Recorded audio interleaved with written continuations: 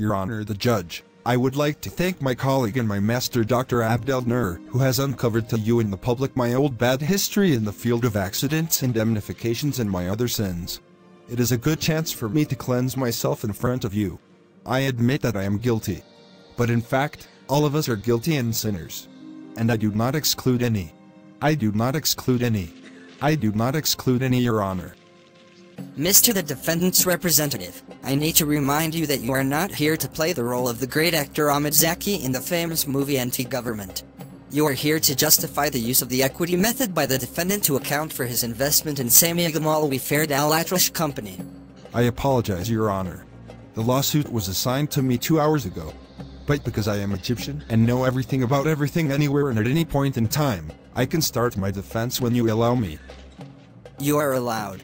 First of all, an investment in voting stock that enables investor to exercise significant influence over the investee should be accounted for by the equity method, assuming no fair value option election. When significant influence is presumed to exist? Significant influence is presumed to exist when investor holds between 20% and 50% of the investee's voting interests, shares of common stock. It goes without saying, Your Honor, that amount of preferred stock held by the investor is irrelevant. Preferred stock usually is non-voting. Could you please explain how the equity method is applied? Yes, Your Honor. An equity method investment is initially recognized at cost. Under the equity method, the investor recognizes in income statement its share of the investee's earnings and losses in the periods for which they are reported by the investee. Could you please inform the court how this can take place in the investor's accounting records? If the investee reported net income for the period, a journal entry in the investor books of account should be debit investment in X company and credit revenue, share in X company earnings. If the investee reported net losses for the period, a journal entry in the investor books of account should be debit loss, share of X company losses, and credit investment in X company. The court needs a narrative explanation, not journal entries. Yes, Your Honor. 1. An investor recognizes increases in earnings and in the investment account for its share of the investee's net income for the period.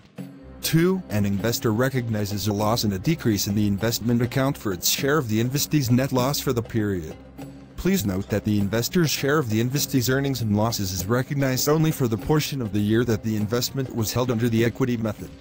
The court also needs to be informed about how dividends distributed by the investee are treated in the records of the investor under the equity method.